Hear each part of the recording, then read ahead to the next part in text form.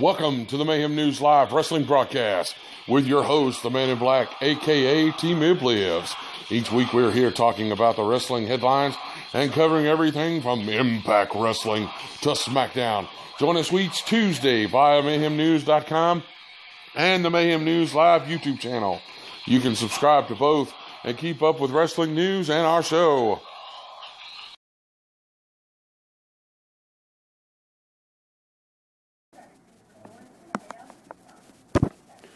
Welcome to the Mayhem News Live Wrestling Broadcast for 9/23/2014. I am the Man in Black, a.k.a. T-Mib Lives. And this is a redo because I didn't like the way the other show went, so we're going to try this again. We got a big show. I added some more notes, some stuff that came in last night, so we're going to start this off. Later on the show, we're going to talk about Ric Flair. We're going to talk about the Washington Post ad about Brock Lesnar and WWE's response to that. We're also going to talk about Roman Reigns and Daniel Bryan's possibly return date or estimated date. Talk about Josh Mathews. My top 10 talent wish list that WWE needs to grab while they're the good getting's good. If these people are, we're going to talk about Austin Aries and Honky Tonk Man and many, many more, much more. So let's get right into it. Dixie Carter, in a meeting with talent, guaranteed them that TNA will be on TV January 7th, 2015. That is the day after their Spike TV contract runs up. So apparently they have some serious people interested in their show. I wouldn't think she would, actually guarantee it if she didn't have some. I know that there's people talking about they're talking to WGN America, Velocity, and one other. I think there was some mention of CMT, but that's not really. That's just kind of somebody said he thought it was CMT. So, speaking of Daniel Bryan and Roman Reigns, both of them should be coming back around the same time. Reigns is actually rumored to win the Royal Rumble. There's a lot of, pardon the pun, rumble about, him possibly being a surprise entrant. And you may see both of them. They have done that on occasion, have two surprise entrants. Vince McMahon has reported to have had a rule that no one on the Total Divas cast could hold the Divas title. But they are saying that could change. There have also been some booking issues as far as since Divas is shot so early, they're trying to sync it with the Raw storyline, and it's just, it's probably a nightmare as far as trying to get it to match up. Speaking of Flair, if you don't know about it, Flair was recently hospitalized. He had some minor procedures on his intestinal area. Apparently a medication that he was taking irritated. He got to where he couldn't take in nutrition, couldn't hold anything down. They had to literally give him an IV, give all of his nutrition via IV. He is doing better now, so we wish Ric Flair better. Those med reactions can be really bad. Speaking of the Washington Post reported that Brock Lesnar possibly was not at Raw because of a heart condition. They described how he looked on the pay-per-view. A few minutes into the match, he was already sweating profusely. His face went to red, almost purple at times. He seemed to be out of breath. But WWE has shot down this ad saying that none of those things were true, and that basically, there was nothing wrong with him. He just wasn't there on Raw. But who knows? Josh Mathews is said to be working with TNA. There has been no announcement or actual claim that he's actually with the company, and no TV announcements. But they did leak a picture of him outside the TNA headquarters. That picture was very quickly removed, so I have a feeling they didn't want anybody to know it. But anyway, we know WWE legend Honky Tonk Man, who, as far as I know, the research I did, he does own the copyright to the Honky Tonk Man, says the WWE is trying to stop him from using that name, which actually surprises me if they're going to go up against the copyright. But he challenged them to sue him before he sues them. So, Austin Aries, his contract is up soon, and he possibly will not be pursuing a new contract with them. So we're going to add one of those to my list. Speaking of the list that I'm talking about, that's top 10 talent wish list for WWE. This is the ones that I think somebody needs to be whispering in Triple H's ear, or apparently since he's hard-headed and hard of hearing, just pop him in the back of the head. These are talents that I believe Triple H and WWE should be breaking their neck to pick up once they become free agents. Now, the top 3 are already free agents, and they're high targets. That is Sting, Chance Prophet, and AJ Styles. Why AJ Styles, Sting, and Chance are not already in the WWE, I have no clue. Going on from 4 to 10, that's Abyss, Bobby Roode, Rockstar Spud, Cowboy James Storm, Supermax, ODB, and Austin Aries. Now, as we say, ODB, Supermax, Cowboy James Storms, and a couple have already, from what I understand, some of them are already either leaving or going to leave, but the other ones still have contracts. So as soon as they leave or TNA disbands, if that happens, WWE need to be breaking their neck to bring them. As you know, we had Night of Champions. There wasn't many highlights. There were some things. Now, Cena did defeat Brock Lesnar via DQ. That was actually a surprise. Everybody figured that Cena would get his ass whipped all over the place, But so expect to see Cena versus Lesnar soon.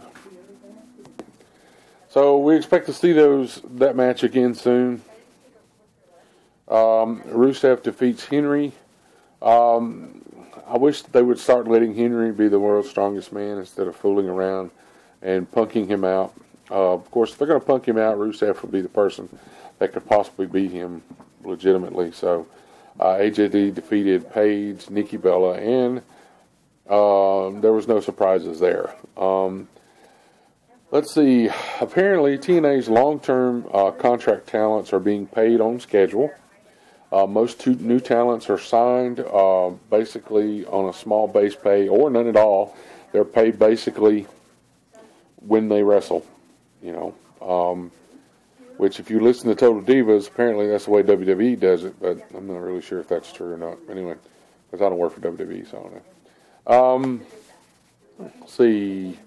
And apparently talent no longer has to have permission or receive permission from TNA management to actually go out and work indie shows. Now, this is actually a positive for the indie scene because you got people that normally wouldn't be in indie shows. You would get to see them. This is a positive and probably kind of gives TNA an actual, heads up on employee relations because, as you know, WWE people can't work indie shows unless they're just going there to be seen. Most of them can't wrestle from what I understand. So WWE has orders its merchandising affiliates to start making Stone Cold Steve Austin t-shirts in large amounts, which makes most believe he might work for the company in the near future. Austin has stated that if the creative atmosphere and money were right, he would not mind coming back to WWE TV.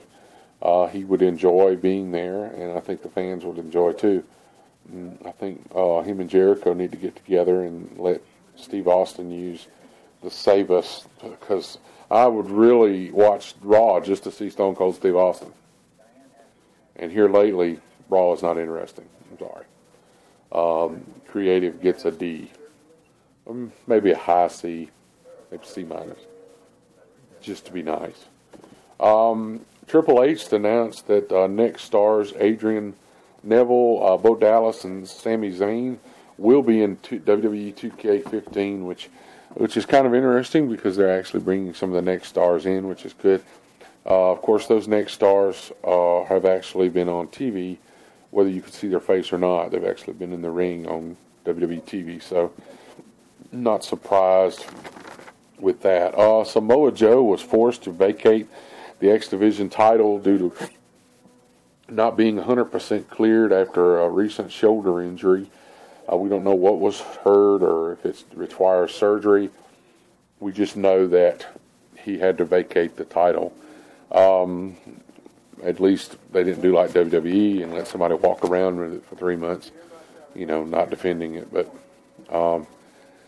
as far as the WWE Network news, it is a prime place to find stuff that actually interesting. If current WWE TV is not available, they are adding stuff daily.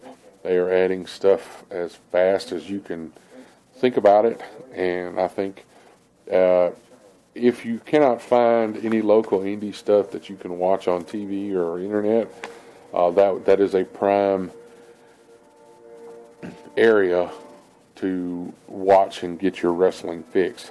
I have mentioned several places that you can get stuff.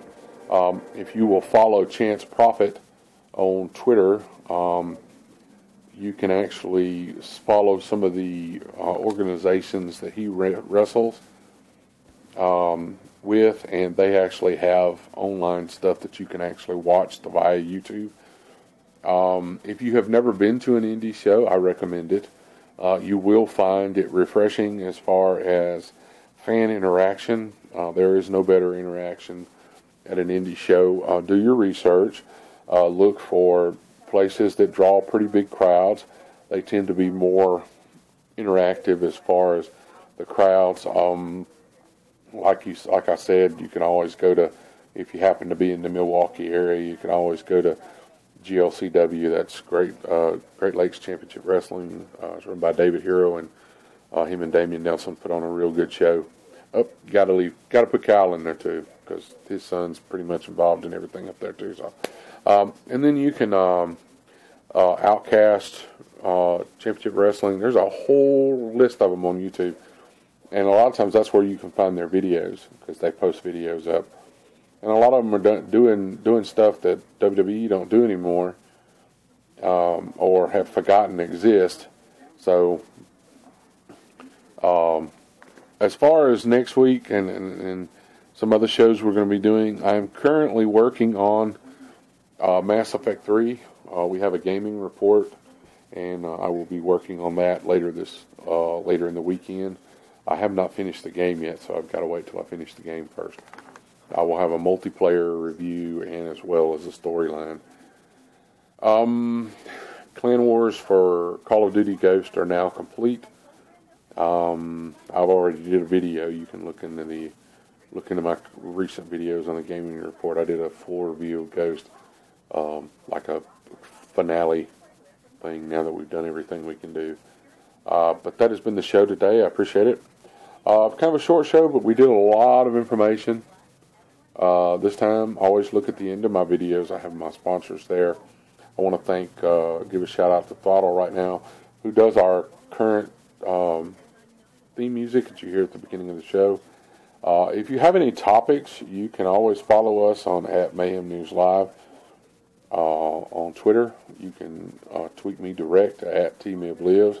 That's @TMIBLIVES. And you can also follow us on Facebook. Just type in Mayhem News Live. And we are also on Mayhem News, mayhem-news.com. That is our main website. That is one of the main supporters of this show. And you can follow us there. And if you are interested in being a writer, drop me a line. You can also contact us through Google Plus at Mayhem News Live through our YouTube channel. If you're watching on YouTube, please subscribe. You will get an update every time we put out a show, and I will appreciate it very much. That has been the show. It's been Mayhem News Live Wrestling Broadcast. I am the Man in Black, a.k.a. T-Mib Lives, and we are gone.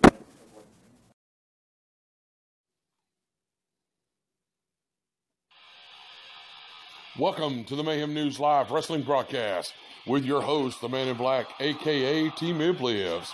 Each week we're here talking about the wrestling headlines and covering everything from Impact Wrestling to SmackDown.